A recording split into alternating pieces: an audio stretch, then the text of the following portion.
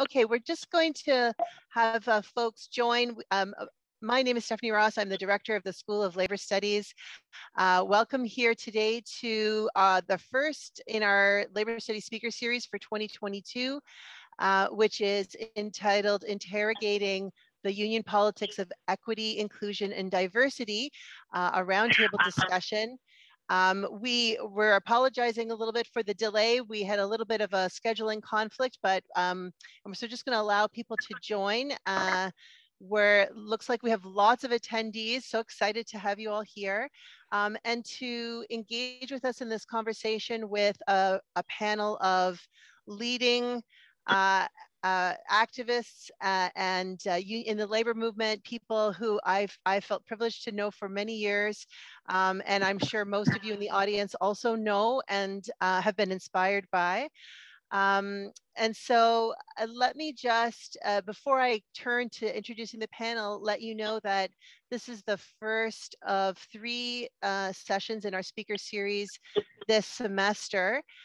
There's 2 more coming up in March, one on March 3rd, which is about environmental racism, environmental justice, and work after COP26, which will feature, amongst other folks, Chris Wilson from the Public Service Alliance of Canada and others from the Coalition of Black Trade Unionists who were in attendance at COP26.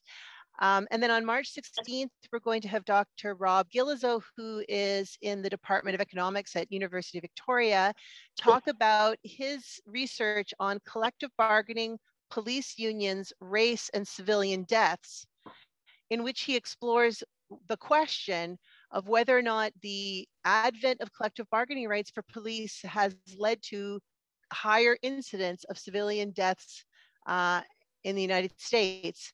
I won't give you any spoilers. It is a very interesting and important paper, I think, for labor movement folks to hear about. So if you're interested in engaging more with the activities that we have going on at the School of Labor Studies, please check out our Facebook page, which is facebook.com/MacLabor, MACLABOUR. We announce all of our events there. If you follow us, you can get notice of all of the upcoming events. Okay, so without further ado, and now to turn to the subject matter of the day. As all of you here know, the past 2 years have been a watershed in anti-racist struggles. And that has led many organizations, including the labor movement, but not only, to interrogate their commitments to and progress towards racial equity. And while the labor movement has been a site of significant anti-racist struggle and activism throughout its history, like all of our institutions, it also works under the burden of a long legacy of both overt and systemic racism. And this burden presents those of us who believe in the liberatory power of labor movements with a real challenge to critically examine the extent to which that legacy has been seriously addressed and overcome. To what extent have labor organizations delivered on the promises made in many policy papers to challenge systemic racism in its representational structures, its organizational practices, and its cultures of solidarity? What are the continuing barriers to genuine progress on this front? What actions are needed now, and who is responsible for taking those actions? And these are the questions that motivated us to gather together this panel of leading labor movement activists to assess these enduring barriers to equity, diversity, and inclusion in unions, and to discuss the actions that will actually deliver racial equity for workers in their own organizations. And I will just say that this roundtable was particularly inspired by a chapter that was co-authored by 2 of our speakers today, Winnie Ng and Carol Wall, called, unsurprisingly, Interrogating the Union Politics of Equity, Inclusion, and Diversity. And that chapter appears in the new edition of Rethinking the Politics of Labor in Canada, which I had the honor of co-editing. And in it, Winnie and Carol review the long history of both racism and anti-racism in the labor movement, and they provide a bracing critique of the limits of the movement's responses to those problems to date. While they remain convinced that the labor movement is, quote, a natural fit for racialized and Indigenous workers who seek equality, racial justice, and a just society for all, they also argue that the work to accomplish that is not only incomplete, but must be taken up with renewed urgency and without the burden for change falling solely on the shoulders of racialized and Indigenous members themselves. So they call in particular for white activists to become what they call co-conspirators, and I hope they will talk more about that idea today, to critically examine the space that as white people they occupy in movements and to renew the support, their support for racialized activists and their work. So let me just quickly introduce our speakers and we'll turn it over to them. You've heard me talk enough. First, Carol Wall, who will begin, who has a long and varied history of activism, leadership, and education work in the labor movement. She was at the Toronto Star for 17 years as a national account executive and was very active in her union local, the Southern Ontario Newspaper Guild, which was a part of the Communication, Energy, and Paper Workers Union, which led her to become the first human rights director with CEP. She previously held many positions in that organization, from national rep, negotiating collective agreements, doing arbitrations, etc. Carol represented the CEP at the Canadian Labour Congress delegation to World Conference Against Racism. She later became a negotiator with the Public Service Alliance of Canada, and was the Ontario Regional Director of the Federal Mediation and Conciliation Service. And I would say too, also is the co-author of a very well-known and respected book, Education for Changing Unions, which was published and won the best book in that year in 2002 in labor education. I could go on, but we only have 30, a few more minutes. So Carol will lead off the discussion, and then she'll be followed by Winnie Ng, who has been for the last 4 decades really a champion for the rights of workers through her involvement in a wide variety of labor organizations and networks, and I would say has inspired generations of labor activists to follow in her footsteps. Winnie has been the acting executive director of the Labor Education Centre in Toronto.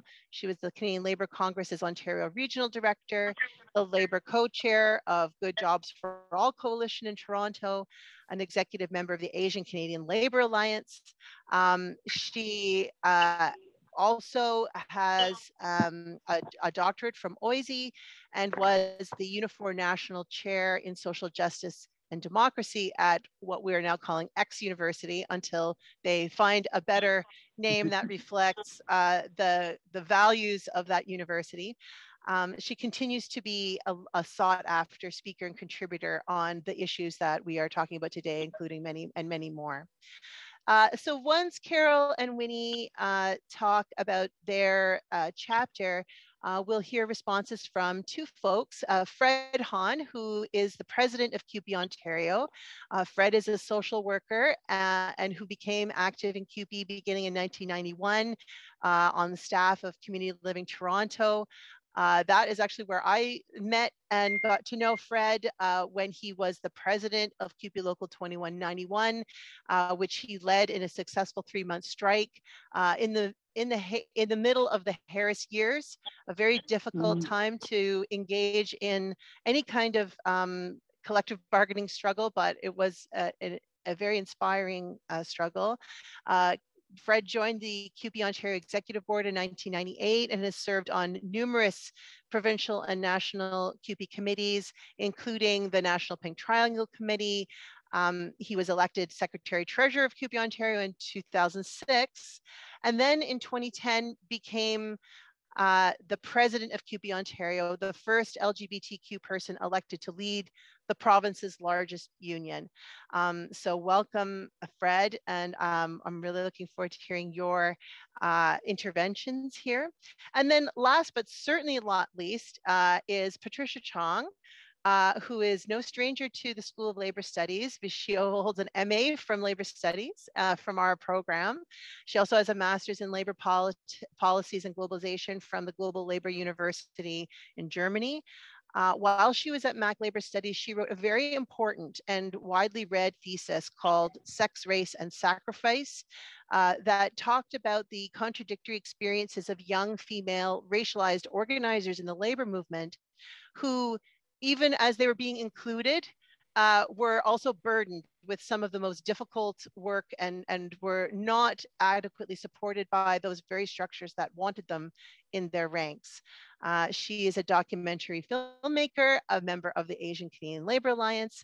She volunteers with the Coalition of Black Trade Unionists on their environmental racism project, and she is currently an education officer for AMAPSIO.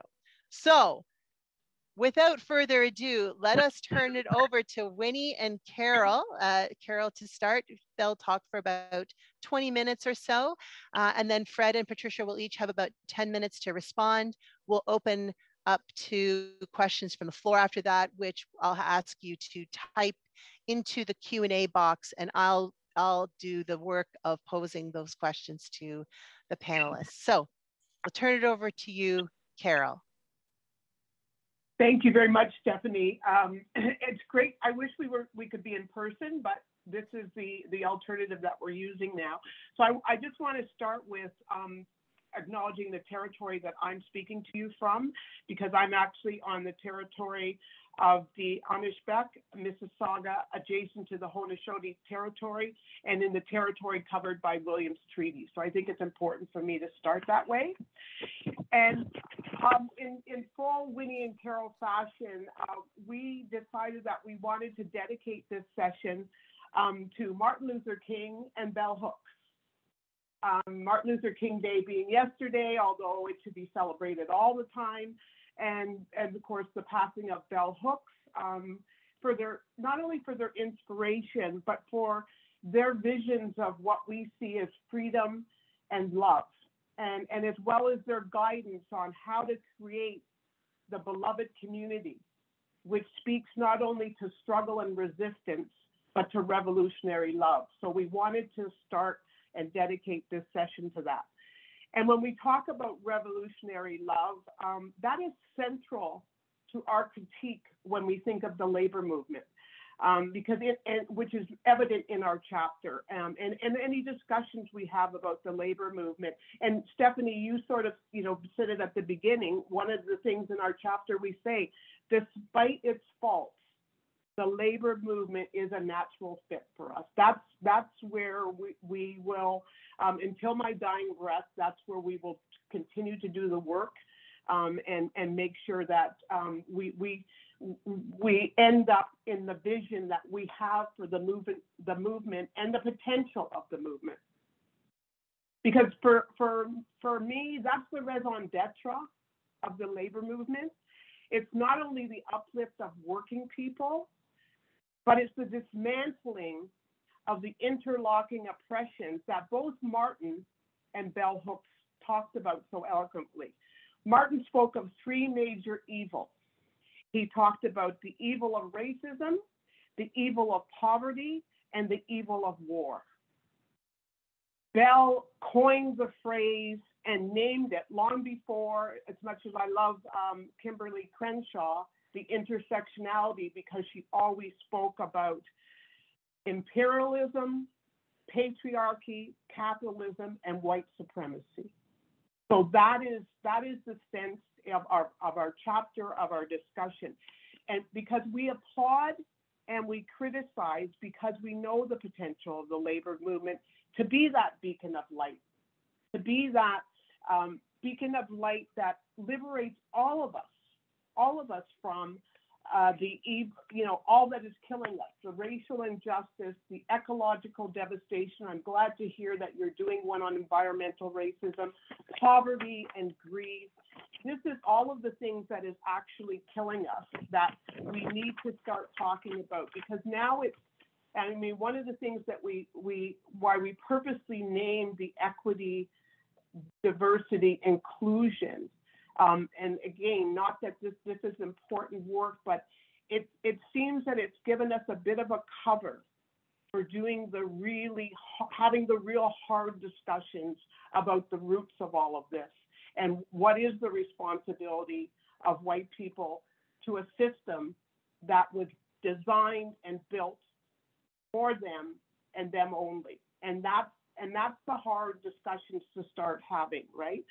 And so, because the labor movement, along with social justice partners, for me, this is our last hope. This is our real hope of doing the long haul work and them being in the lead to do this long haul work of dismantling these oppressions, that if the pandemic and all that has gone on has not shown us anything, it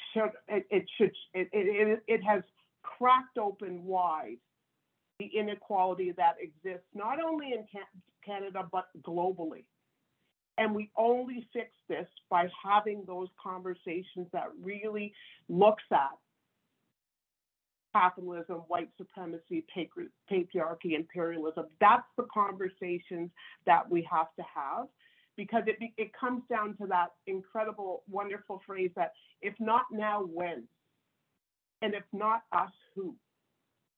Right? I mean, this is what we are called to do as trades unionists of the people who believe that everyone deserves to be liberated. So today, what I'd really like, more so than us talking, is to really get into, I absolutely want to hear from Fred and Patricia. I mean, again, these are comrades that I've worked with over the years and had incredible conversations. And Winnie and I mean, we're, sisters of we've been in this struggle forever, and will be until they put us into the ground. But so I want to have a real authentic conversation. And I think it's important, as I say, I'm always in a state of learning and unlearning. And the unlearning is harder than the learning, I must tell you, because we breathe this stuff in all the time, right? And so I've really been working on decolonizing my mind and my view of things and sort of stepping back. And so in that spirit of having an authentic conversation, I'd like us to have the guidance of the gifts from Indigenous teachers that centers the seven grandfathers' teachings of humility, bravery, honesty, wisdom, truth, respect, and love. That is the only way, if we don't center those things, that we can have this conversation in a way that respects the differences, hears the differences, challenges the differences, but we are what I call staying in the room until we get this done. Because again, if not us, who? So with that, I'm going to turn it over to my sister, Winnie.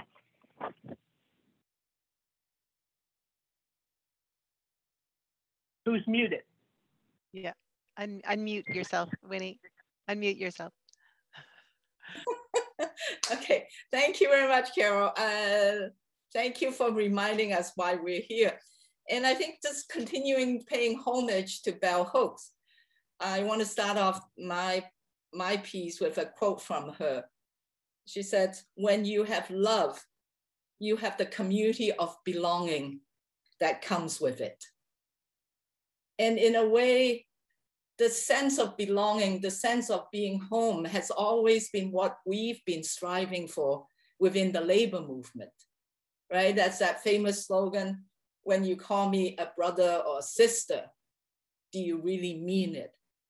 Right? And how does that labor family come together to become a fist? I want to start off by by sharing a bit of, in a way, what Carol has said, it's the unlearning and unlearning, more from a very personal level. I began at with the labor movement in Toronto as a union organizer with the International Ladies Garment Workers Union back in 1977, and recognizing all the immigrant women workers who barely spoke English and it was so heavily exploited.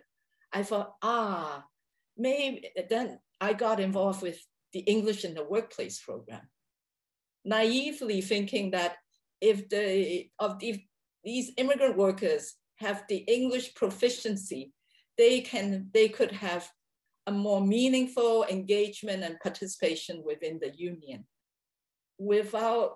And that was in my younger days, without recognizing there's a whole systemic barriers of racism, of sexism, and class that are intersecting and blocking every way, the movement in their participations in every way.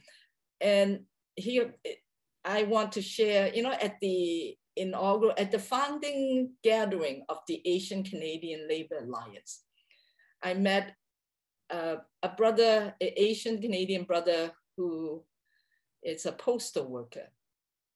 And he's in his 50s and he just became a shop steward. So we were celebrating. And then he said something really quite poignant and profound. He said, had I been white and a native speaker, I would have been a shop steward 20 years earlier.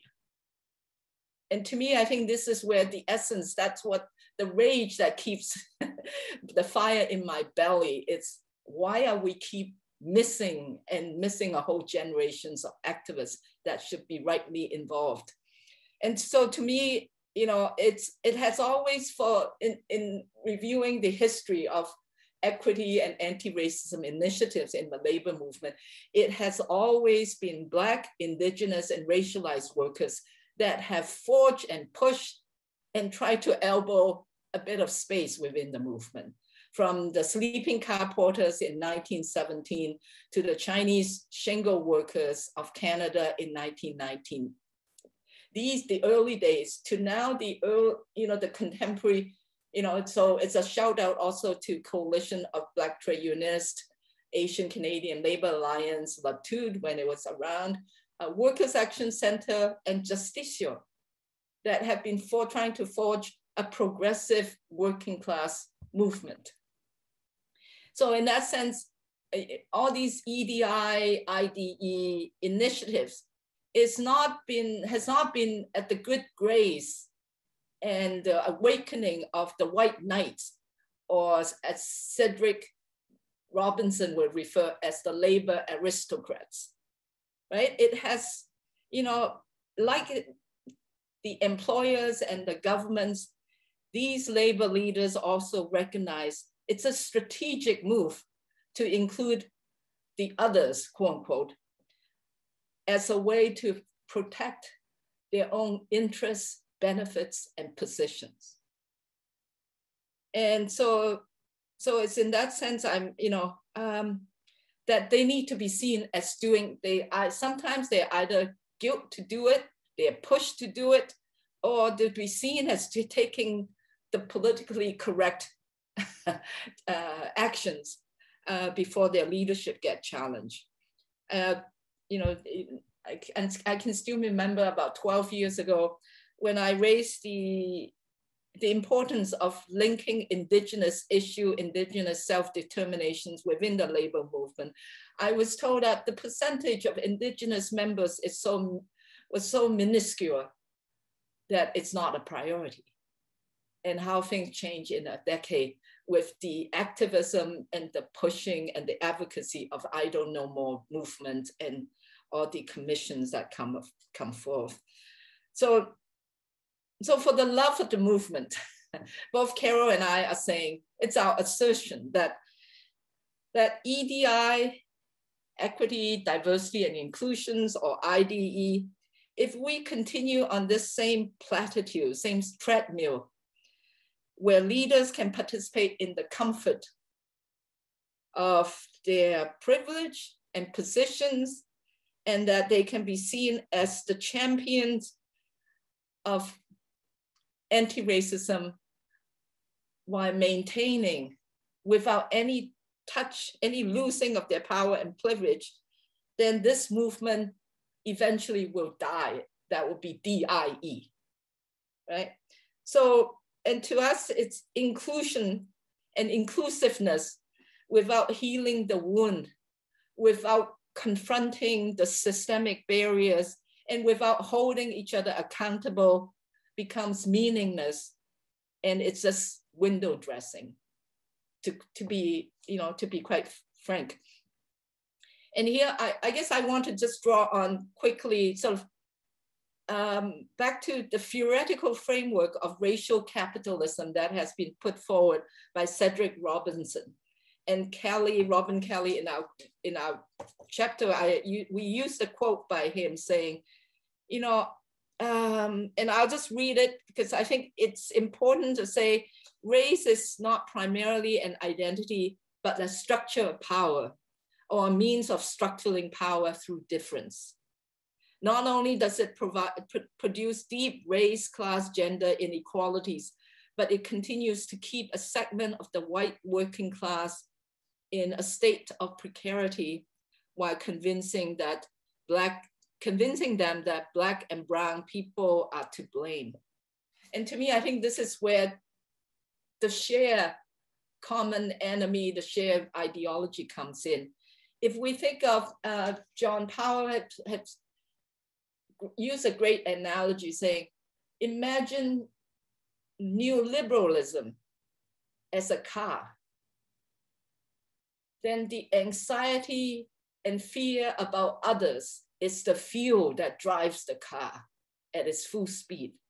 And now, as a part of the right-wing populist era right now, that car is speeding down fast, right? And so I think it's in that political context, of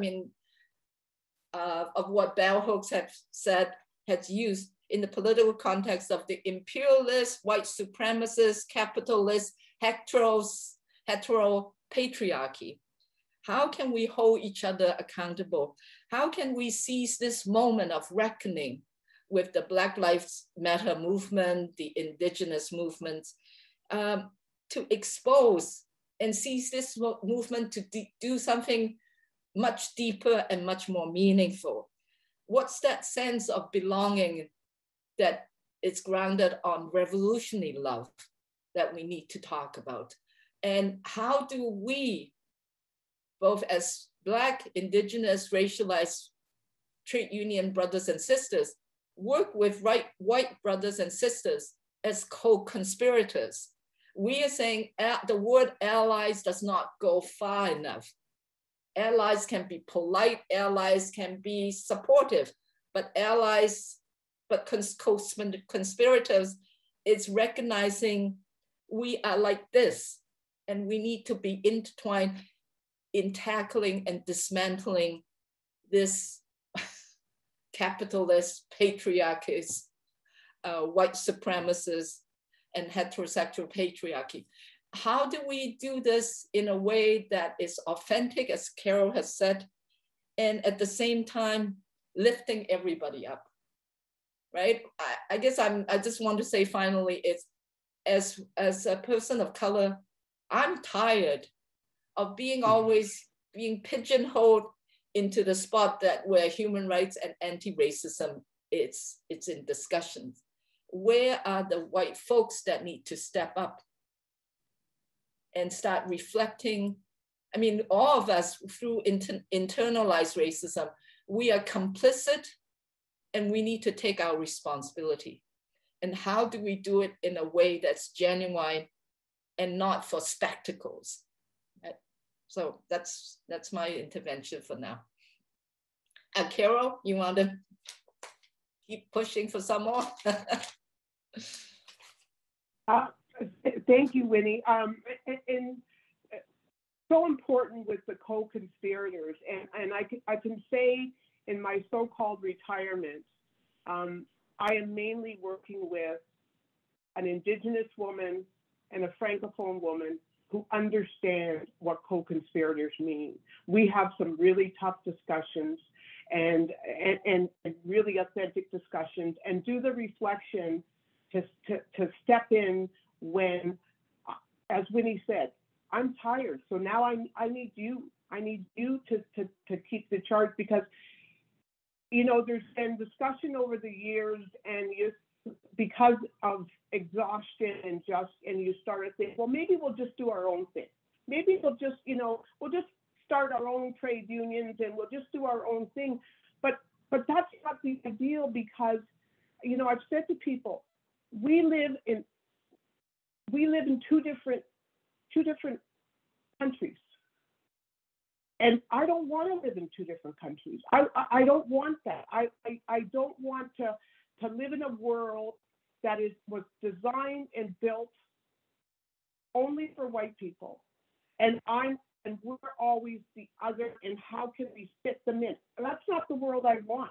So I think this is the time for us to really have these discussions, to reimagine and say, no, we want one world of justice and equity. We want one world. And that means that we're all included right from the very beginning, because that's what we struggle with.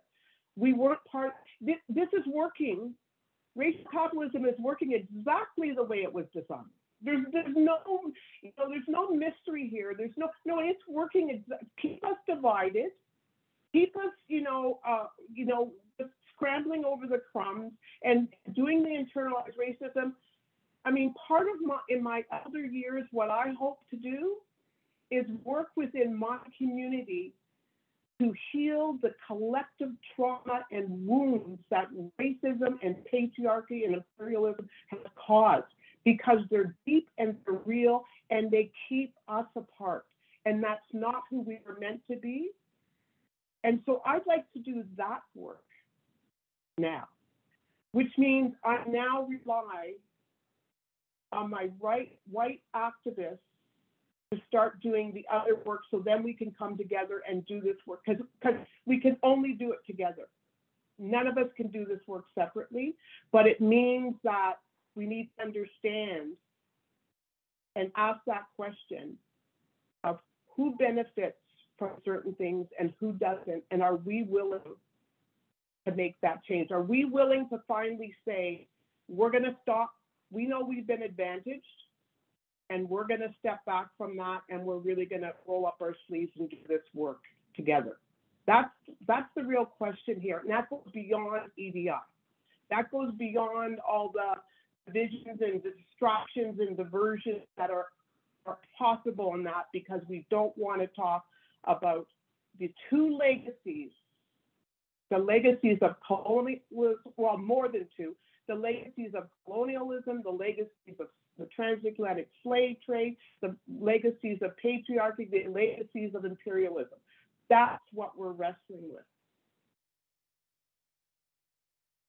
I think we should stop, because I really do want to have a conversation. Okay, that's great. Thanks, Carol and Winnie, for starting us off. So let's now turn to Fred to hear some of his thoughts, probably as a co-conspirator, but we'll see if that term resonates with you, and what you think about the challenge that Carol and Winnie have posed to us. Thank you so much, and for the invitation, and it's such an honor and pleasure to be here and to see folks who I look up to and learn from, and try my best to be a co-conspirator with folks like Carol and Winnie, and of course Stephanie talked a bit about our history back in CUPE, and it's great to be here with Patricia. I want to start by saying that I am joining from the territory known as Toronto or Takaranto. It is the traditional territory of the Huron-Wendat, the Anishinaabeg, the Haudenosaunee, and most recently the Mississaugas of the Credit River. And it is part of the Dish with One Spoon Wampum Covenant, a covenant between a series of those in the Iroquois Confederacy to share and care peaceably for the land around the Great Lakes. And, it's an important framing because the way in which people share and care for the land, but also our future is, I think, part of this discussion. At least in listening to the opening and reading the chapter, it's what I've been thinking a great deal about. I've been thinking about my experience in our union and the role that I currently occupy there, and about some of the elements that were raised in today, but also in the chapter. There's long, I think, for some of us, been a discussion about one of the principal ways that have been utilized in the labor movement to try to deal with all these white straight men in leadership has been to create positions in leadership bodies. And there's a tension between feeling as though those can be tokenistic and whether or not they matter. Alongside that, I think, is the challenge that comes from the policy papers and the kind of, the good words on paper, and then the question about follow-up and action. And the important matter of self-organizing and the real work done, particularly by Black and racialized and Indigenous members in our union. And I was thinking about all three of those things because in thinking about my experience of the way in which our union continues to evolve, by that I mean the Ontario part of CUPE, I think all three of these things have had a role. We went through a series of things over a number of years to change our elected leadership structures and our constitution. That was not without a lot of debate and discussion and fight and failure, quite honestly. And it wasn't until we involved our entire leadership body in a restructuring of our leadership process that included ensuring that all of the constituency voices were around the table. It wasn't until in that process we helped people to, and we consciously equated. In CUPE, we have sectors of workers. We have municipal workers and healthcare workers and school board workers and university workers. I'm forgetting a sector. They're going to be disappointed with me when they hear this.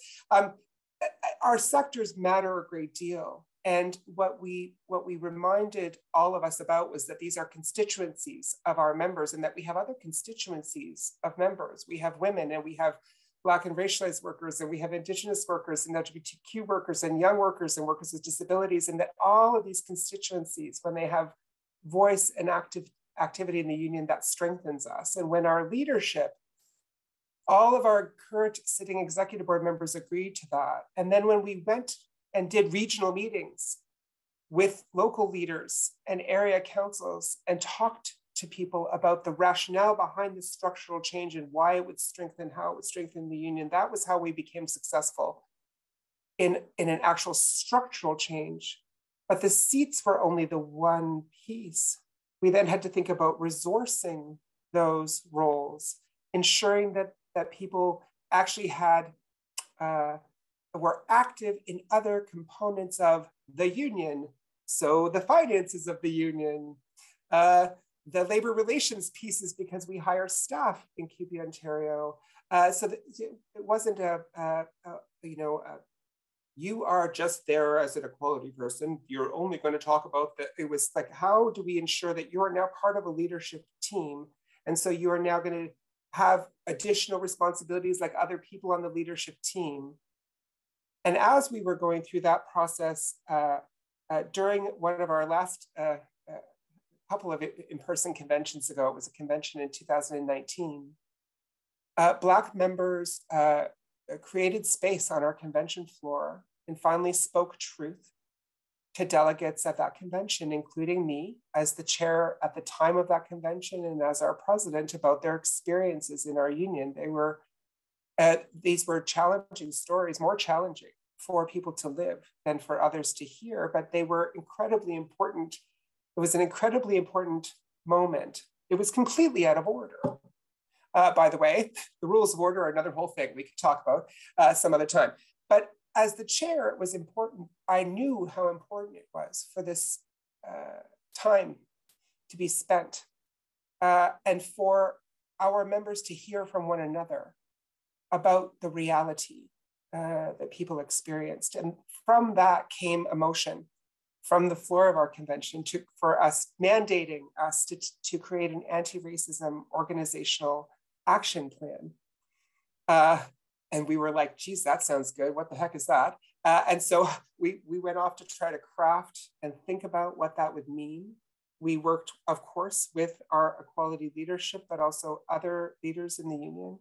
We worked with our national union, and we sought outside expert advice, including Carol as one example, to come and help us to think through all the different ways in which we were going to need to take on these questions. Because, we're dealing here with white supremacy, a deeply rooted element of our society that includes our organizations and unions. It is dogged and deeply rooted. And so it can't ever be a one and done thing. It can't just be a passing of a policy paper. It must be an ongoing discussion, an ongoing way in which we are all learning and unlearning. I know, I feel so strongly about the process that we're a part of, because I feel as though in some ways I can begin to see the benefits of in my bio, you heard I've been around for a while. And so I remember what our union was like when I first became active, and I see difference now. As an openly gay person, I was one of the only openly gay people that ever I saw in our leadership at different local levels, in our structures. We now have the space of me and others being there and pushing to open that space has meant that there are now other LGBTQ leaders throughout our union in different structures and at the local level, and as local leaders and as sectoral leaders, as a matter of fact, in a way in which that would never have happened when I first joined KP. The same thing is starting to happen around Black and racialized workers. Our last convention, we elected a leadership team, and we often, we talked proudly about the way in which we had changed the structure of our union some years ago to add equality representation. But, we have Black and racialized members who are vice presidents. We have Black and racialized members who represent, who are general board members. These are not, there's a cultural change that has begun more in earnest. It is, I would argue, what keeps me up at night is that I'm quite worried about the impacts of the pandemic in relation to some of the work that we've been able to achieve and been able to take on. I know my time's coming, so I'll quickly say that during the discussions about vaccination policies and protocols in the public sector, these were difficult conversations in our membership, partly in no small part because a relatively small but vocal group of our members had gone down rabbit holes and been poisoned by misinformation. And they were being instructed to send me and other labor leaders notarized things from lawyers. Anyway, all of this to say, when we started to look at where were they getting this advice, we discovered that it was from organizations, all of which are white supremacy organizations, that turned their attention almost exclusively to providing and disinformation around vaccination to working people as a way to recruit. In fact, we reported a number of them to the Canadian Anti-Hate Network, and they shared with us that, in fact, virtually every white supremacist group that operates from coast to coast, here, had turned its sights in this way. And there's been an infiltration in terms of working people in relation to these groups that is focused on this particular issue today, but we know that won't go away. So this work is, there's an exciting opportunity that's been presented by the horrible, from all good things, from all bad things can come good. The horrors that we saw in the pandemic, the way in which it clearly demonstrated that Black and racialized folks, women, those who have been struggling to gain actual equality were those who were hardest hit. Well, we see that, people saw that. But the right and white supremacist organizations are on the rise as well. All challenging things that mean that we have to keep going. And as a leader, I have to be willing to say that white supremacy is real, that it is part of our organizations, that it hurts our capacity to represent workers, that we will not be successful.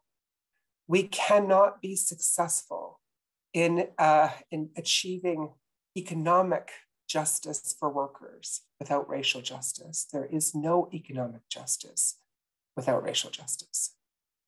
Sorry, I went over time. Thank you. That's all right. I'll be very indulgent, but that was a wonderful note to end on, Fred. Thank you so much for your comments.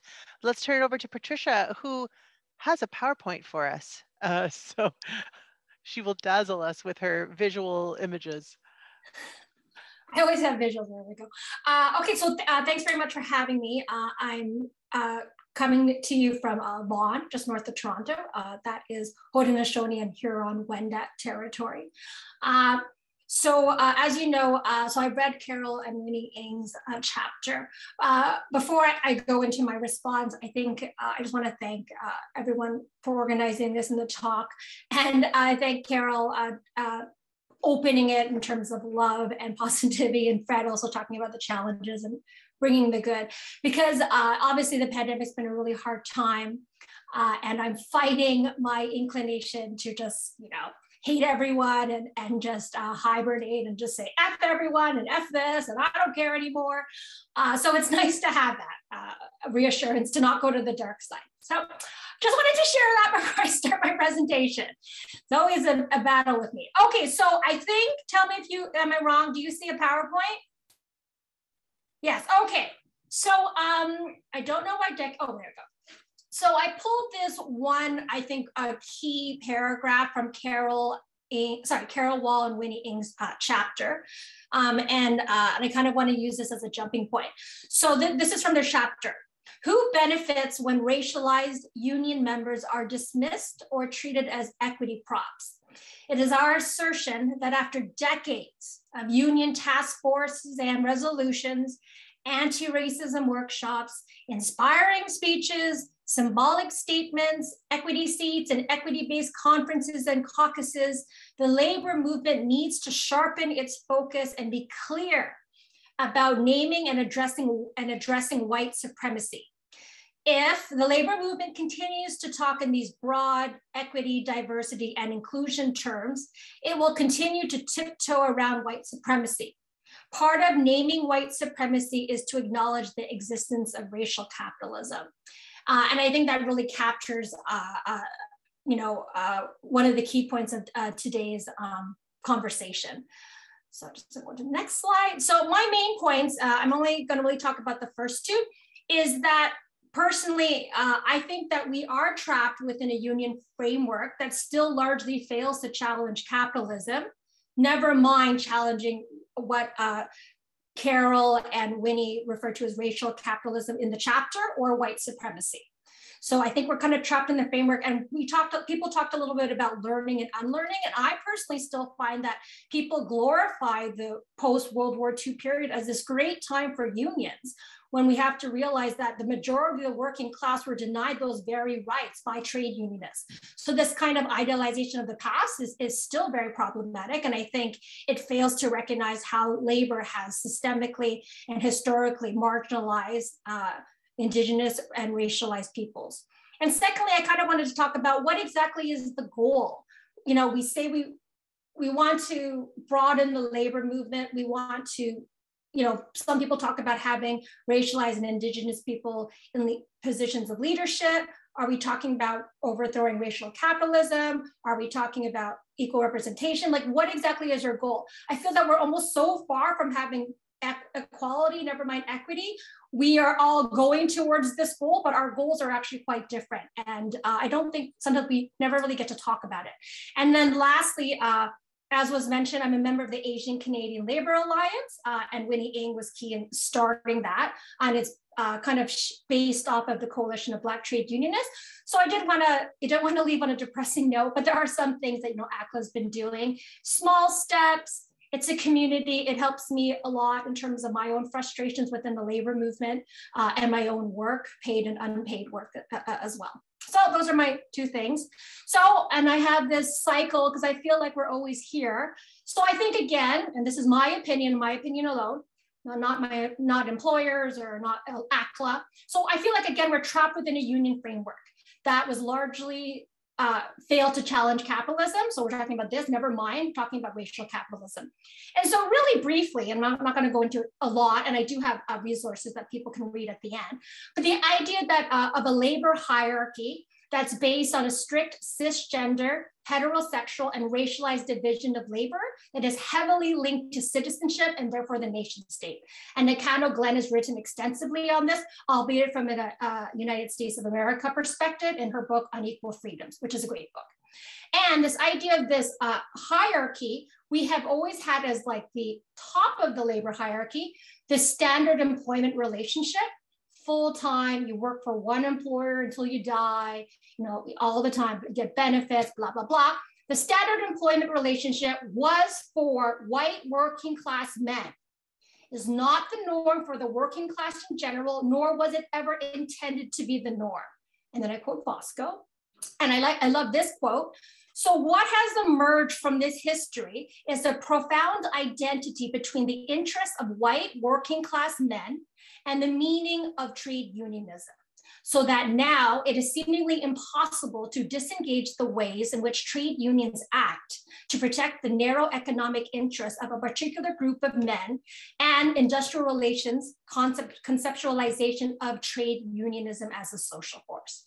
And then there's and for. So again, it's so important to ground ourselves in this history. And I would argue unlearning about labor history. And I included Groundhog Day because I have not been around as long as others, but I feel like, haven't I had this conversation so many times? So again, I don't know how like Carol and Winnie and Fred stay optimistic. I'm sure you all have your bad days. But, you know, to me, you know, I haven't been around that long and I'm just like, haven't I had this conversation a million times? So there was frustration. I'm joking about it, but, you know, there's frustration, there's anger, you know, there's pain. Again, there's the whole, I don't want to talk to anyone for the rest of my life. I want to move to an island and not have to deal with this. So just want to put it out there. So quickly, again, talking about how sometimes, at least I've been taught about labor history. Canada passes the Wartime Labor Regulations in 1944. And we're all like, yay, that's great, because it sets the labor principles of industrialization. So how a union's able to be certified, the ability to file an unfair labor practice, and later we get the famous RAND formula, you know, as you know, as Canadians. So this period, people love it, and they're like, it's the golden age, it's the social pact, it's the labor management accord and labor peace, because in the economy, at least let's talk about Canada, the real wage was increasing because wages were linked to productivity, which was still going up. So at that stage, at the post-World War II boom, people are big baby boom, everything's going up. And so the question that Bill Fletcher, you know, talks about and others is why should unions have confronted capitalism in an era of plenty and relative peace?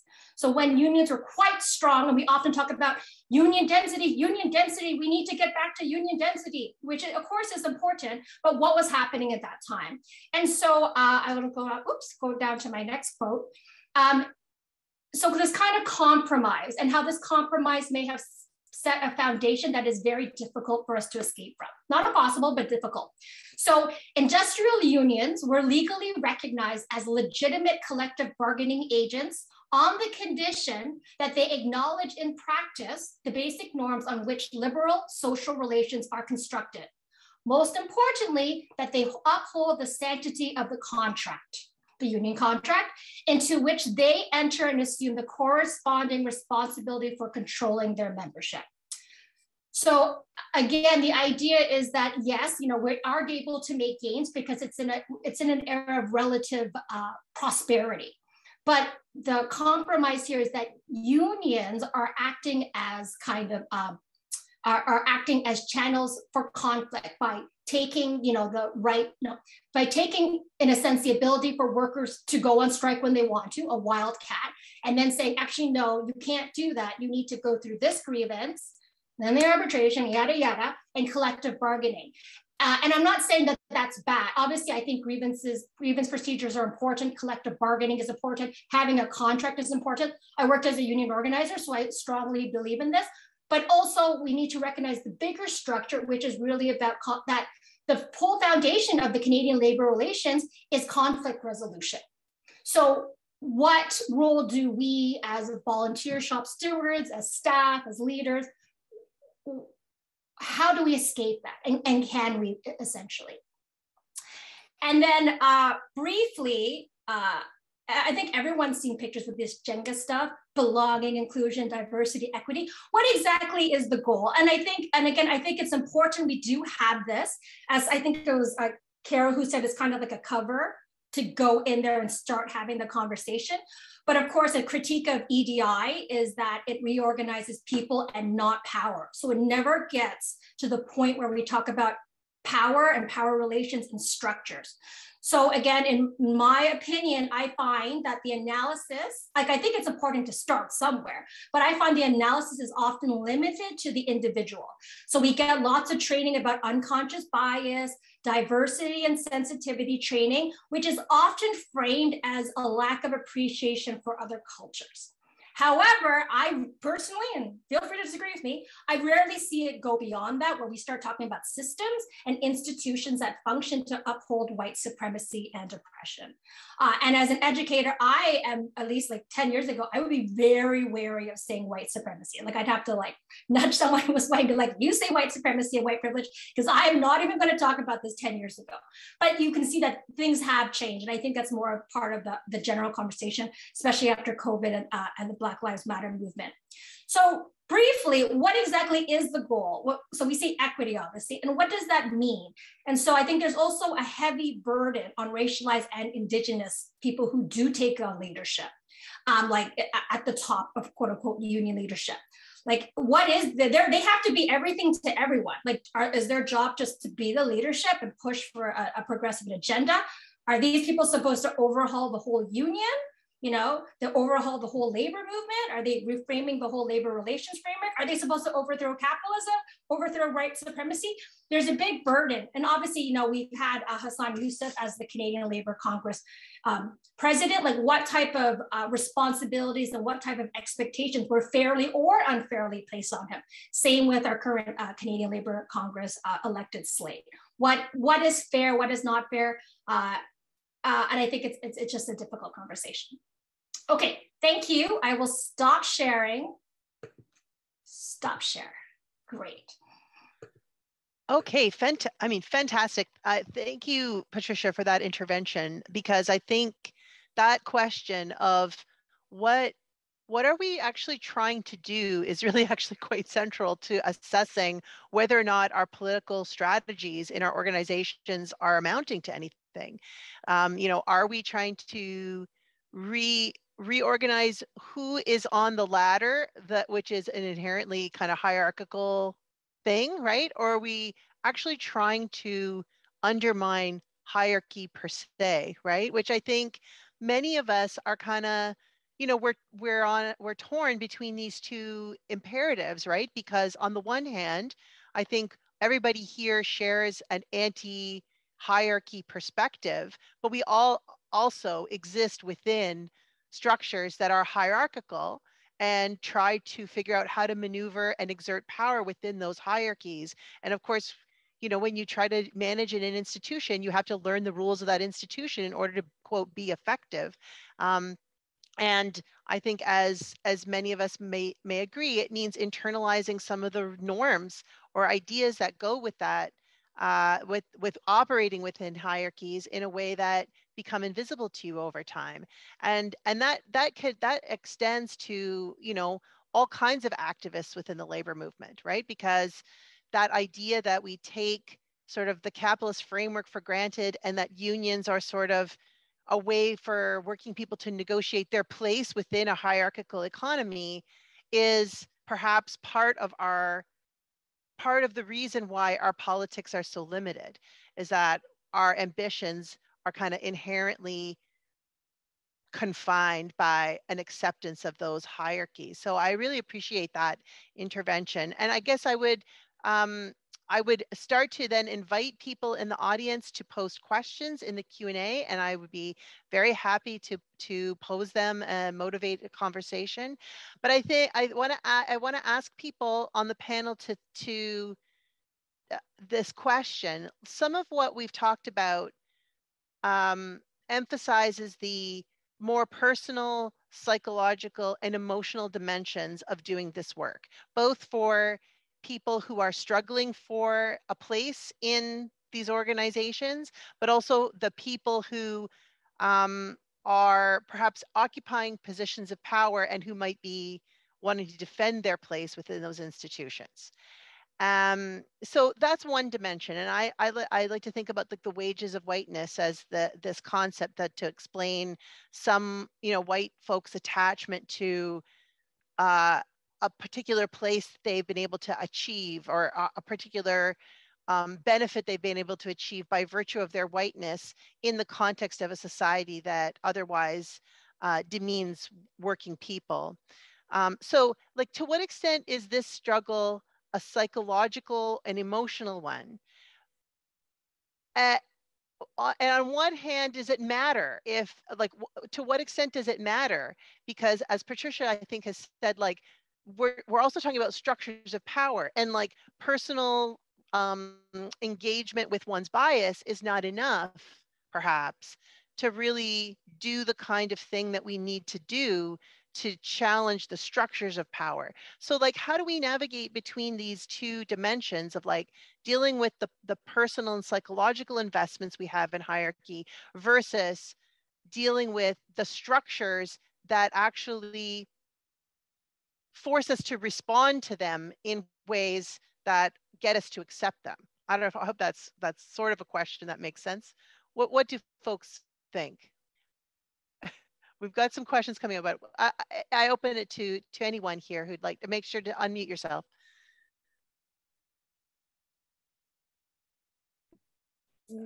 Yeah, maybe I'll just take a stab at this in responding to what Fred and Patricia had said.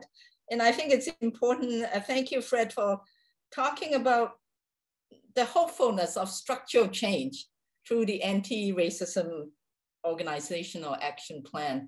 And to me, this comes back to that whatever we do, this is political work. And it's so fragile right now that, if you've seen the larger political picture with Trump and how the populist right wing can seize that much power, it's using these cracks, playing on people's fear and anxiety about others in gaining their power or maintaining the white supremacist system. So I guess my concern is, particularly with the COVID and the COVID quote unquote recovery, I think we have a responsibility to push and say, is the word recovery really appropriate? What would be a new normal for a post-COVID environment where anti-racism, confronting white supremacies can also be part of that agenda? And, I guess my point is, when things are so fragile, it's so easy for the right wing to push it and topple it over. take a look at our employment equity legislations back in 1994. And when Harris came in, it got repealed. Everything's gone, right? So that's the precarity of this. So the other piece is in terms of our goal, what Patricia has posed. To me, I think, part of the reason in linking the issue of race and capitalism is saying we all, both white, Black, Indigenous, and racialized folks, we all need to be liberated from racial capitalism. And unless we can ground our organizing as a political project in confronting capitalism, in confronting imperialist, capitalist patriarchy, then this whole project will be, I guess I'm being really impatient right now with my patients. and we've been told for so long that we have to be patient with our impatience, that I'm saying, what would be there in the future for my my grandchildren, right? And what kind of labor movement will there be? And then, last but not least, are we all in this for the same reason? When white folks have nothing to lose, are we there for the same reason? So. Thanks. I don't know if anyone else wants to answer, but we have a few really interesting, good questions in the chat. So I think I'm going to pose one from Frank Saptel. Hope he doesn't mind me calling him out. Everyone, I think lots of people know Frank in his role at the Canadian Labour International Film Festival, amongst many other things.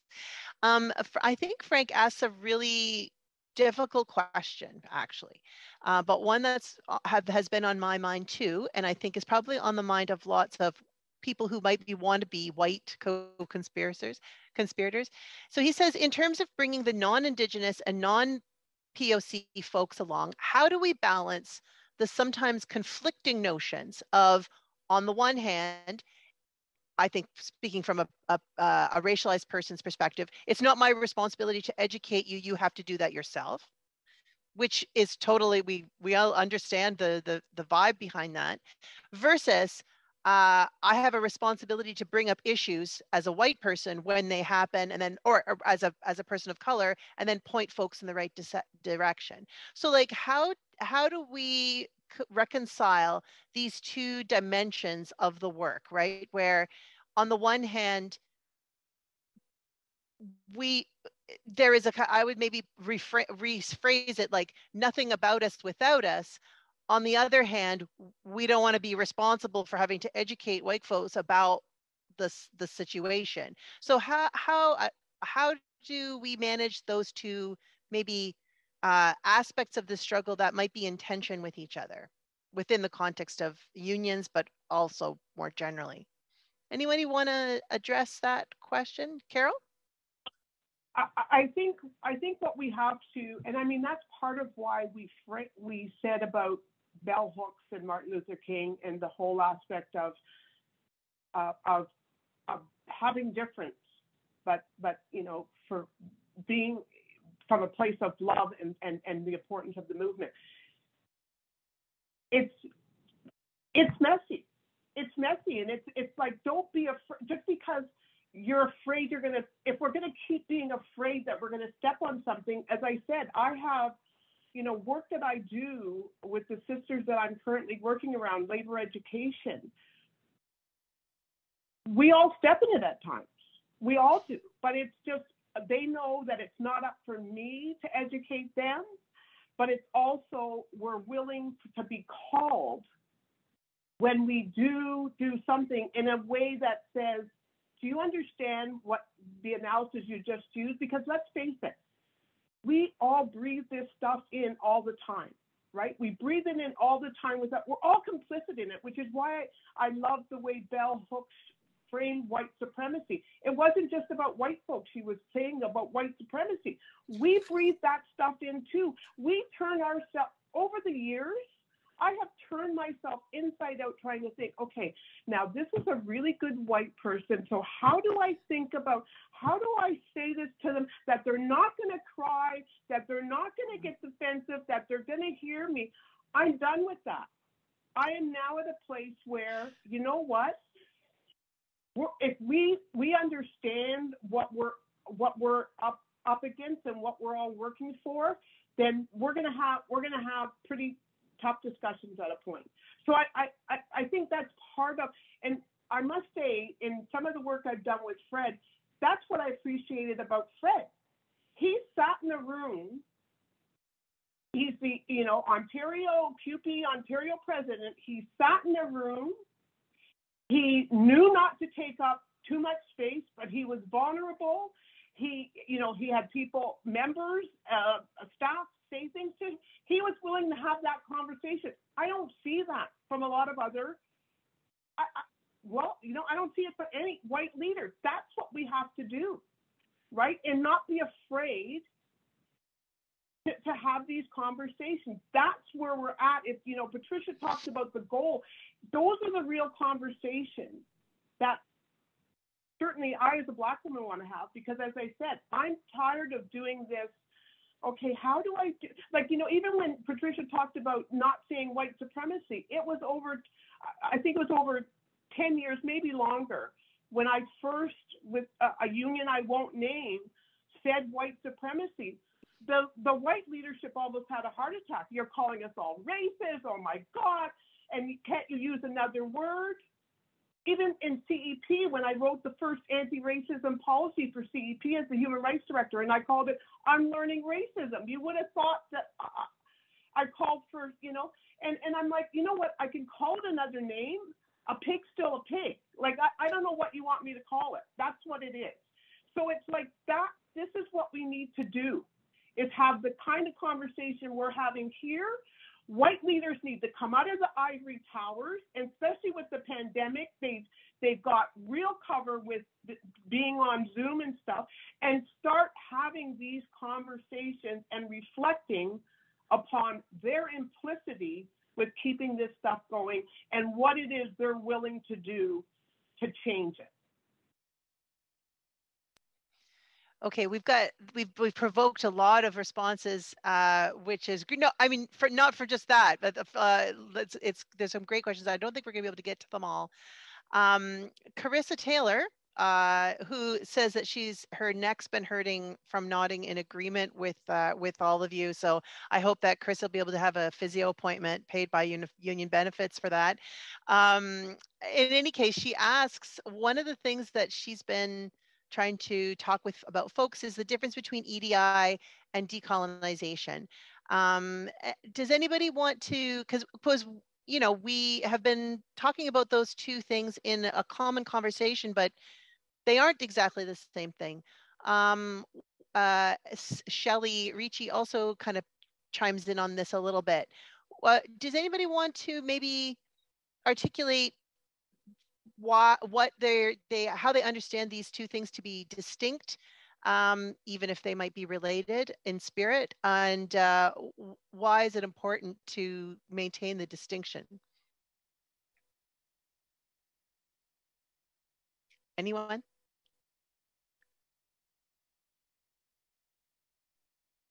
Well, maybe I'll just quickly say that I think that I don't believe the labor movement has really begun the work of decolonization in truth at all. I think we are still very much at the place where we have been in relation to some of these other things that we've been talking about, policy papers, that kind of stuff, voting on resolutions saying, we support the calls to action. What does that mean? And so that work needs to begin. And I think it has to be different from talking about inclusion, because decolonization has to not only imply, it means reconfiguring the structure that you use. And that is, in many ways, what we're talking about with white supremacy and with capitalism. This is not easy. It is messy. And it's, so, I think they are separate. And I think the work hasn't truly begun in our movement, and it's desperately needed. Anyone else want to weigh in on this this question about the distinction between these two modes of struggle, these two goals? I mean, my piece is EDI is too incremental. They can facilitate, quote unquote, the difficult conversations, but without getting into the source of the systemic barrier, the foundational problems that have propped up this racist society, that has propped up and tolerated white supremacy for all these years, because it ties in so closely with capitalism. To me, I think bell hooks talk about activism, the nature of active practice. I would like to see, going beyond EDI, the decolonizing practice is an active engagement from starting from ourselves in recognizing where our own position, where our own complicity, and where our own responsibility, and then building that community that can be providing and supporting any initiatives that advance and challenge the power structure. And to me, I think EDI, it's too slow, and it's too soft, and it's too pale. Okay, great. I mean, obviously this is a deep question that we're not gonna be able to answer today. So, but I appreciate the initial thoughts on this. Sorry, go ahead, Carol. Did you want to weigh in? I just on the colonization, because I've been really trying to do a lot of work on this, and I think Fred's absolutely right. I mean, I think there isn't a leader who wouldn't say, yes, we want to decolonize, and have no clue what that means. And so in the work I've been doing with an Indigenous sister, it's a respect and a returning to a knowledge and a wisdom that has been here from time immemorial that we totally discounted. We are in a Eurocentric Western framework. That's the framework we work under. So, for example, we did a staff conference with a union where we said this is going to be a total different conference because we are going to this is going to be a decolonized framework, which meant we started with a visual meditation, with a teaching from an Indigenous teaching. I mean, can you imagine a union meeting starting and that's what we did? I mean, we would be healthier for it, but we don't do it. So it's really understanding and respecting and learning, not appropriation of voice, but learning from Indigenous people of how we can have a healthier relationship, be in relationship with one another and the planet. So that means learning. That means sitting there and learning and understanding that your structures do not work. They do not work. They will never work within a circle. They will never work within the teachings, within the learning that is in the Indigenous community. So you know what? We've done this Eurocentric stuff, and I don't think we're better off for it. So let's adopt an Indigenous framework for how we behave with one another, how we do meetings. I mean, it was incredible, right? We actually took our time, made sure people's voices were heard in a completely different framework. So I think there is a difference. And it needs to be, and it really needs to be examined, and let's start to really embrace it and understand what it means to say, yes, we want to decolonize. Well, it's interesting that you raise this question of like how we talk to each other in the labor movement in terms of like how our conversations are structured. And, you know, Fred made this kind of offhand remark about like the rules of order, but that's another conversation. But in some ways, it's not another conversation. It's very much the conversation, right? And there's a number of questions in the Q&A that have to deal with or speak to this issue of like the ways we understand how unions should be structured to work effectively, or how we understand what union democracy means, or how we understand the usefulness of bureaucratic forms of organization to like get things done, right? And whether or not any of those practices are compatible with the struggle for racial equity in the deepest sense that we've been talking about today. So Jackie, Joanne, and Austin all raise questions around this. So Jackie asks, you know, the very structures of the organizations meant to protect workers are incompatible with actual equity and reconciliation for the racial harm caused by capitalism. Does anyone have thoughts on what new structure might be more successful in achieving justice and EDI, or, you know, what we would envision as something deeper than or better than EDI?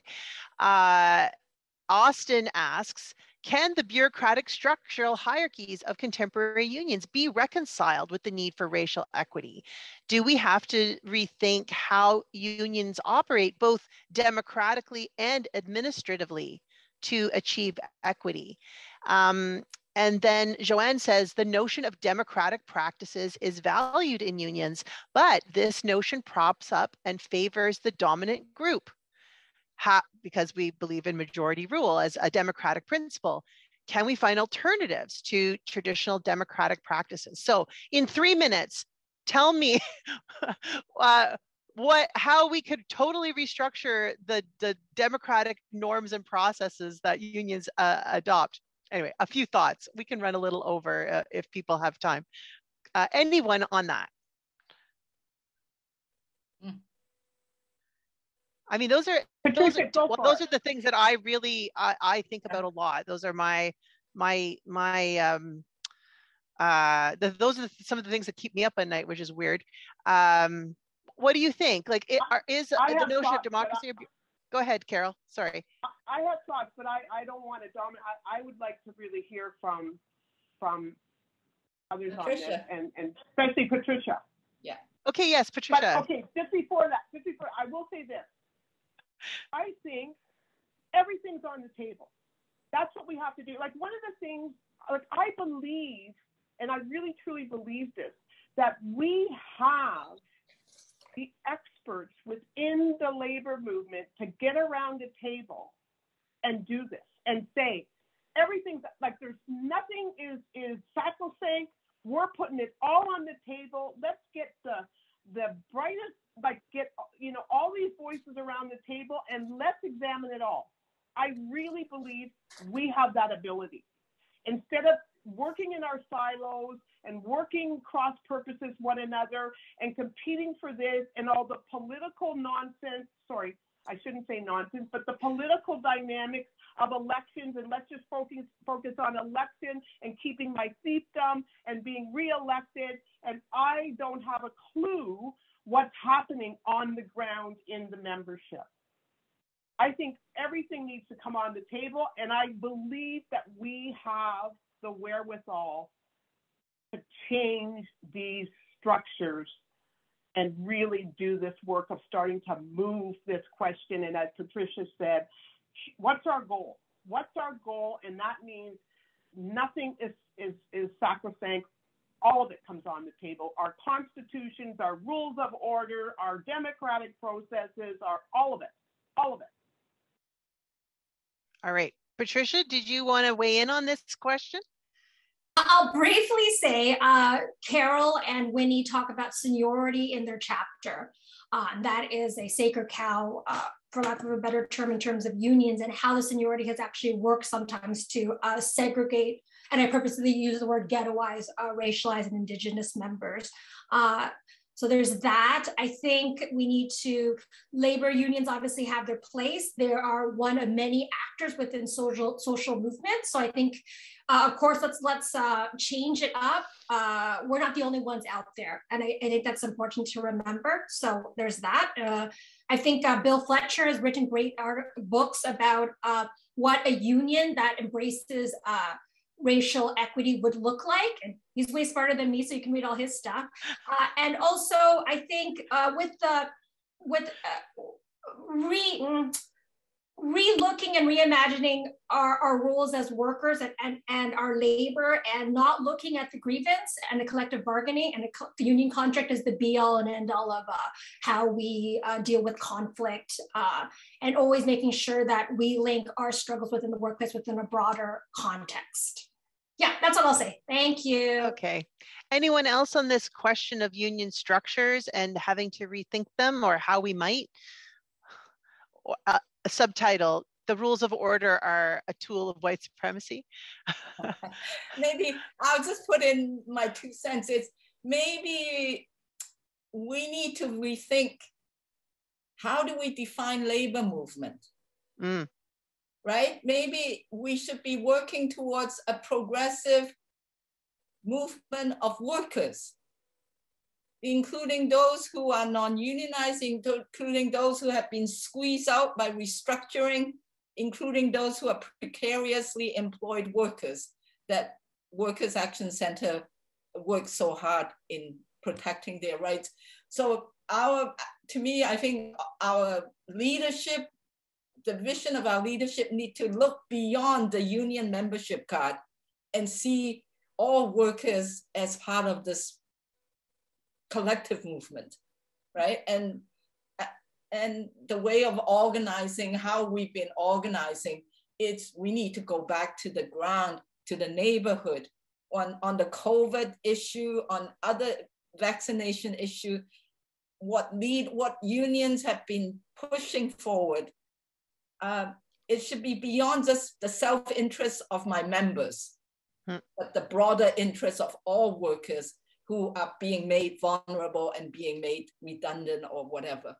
And to me, I think those are, the democratic values implies authenticity, but also ethical sensitivity that needs to embrace that. And I'm just hoping to God that our leadership would have the political will and courage to do the right thing, and that not to be afraid of being challenged and not cringe at the word of white supremacy being mentioned. Okay. Anyone else want to, Fred, do you want to weigh in on this? I'll just quickly say, I just want to acknowledge, I cringed at the word white supremacy. I did it not because I didn't academically understand the existence of white supremacy. It's because as an equality activist in our union, what I've experienced is resistance from day one around issues. And so what I was most afraid of was the reaction it would generate. Yeah. And what I learned by listening to members in our union was tough toenails or whatever, like there's going to be a reaction and that's part of it. And your reaction is part of it. The challenge we have in talking about the labor movement is that we're not all the same. Our structures aren't the same. We have business trade unions who are much more interested in propping up structures. And anyway, there's a long... Standing next to Ford. Sorry, I can say that. There could be a long discussion about that. But those of us who care about justice, writ large, I mean, what is the goal? The goal is to undo all these things, but that's a big goal. It's kind of like, how do you, I've been trying to think of another, how do you eat the elephant one bite at a time? Yeah. Maybe that's too slow, the question of being too slow, right? Yes. Yeah. But this is part of it. I've been also thinking a lot about our trans members who say, we're always in this binary thing. Is it this or is it that? Is it this or is it that? Maybe it's a little bit of all of it to try to get to justice.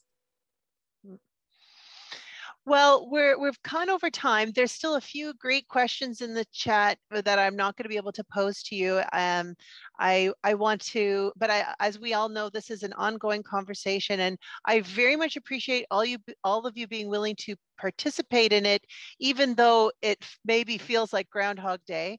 And I hope that you all, but also people in the audience, felt like it was a worthwhile set of discussions to think about how we move this work forward. I mean, I think it's going to be Groundhog Day until we win.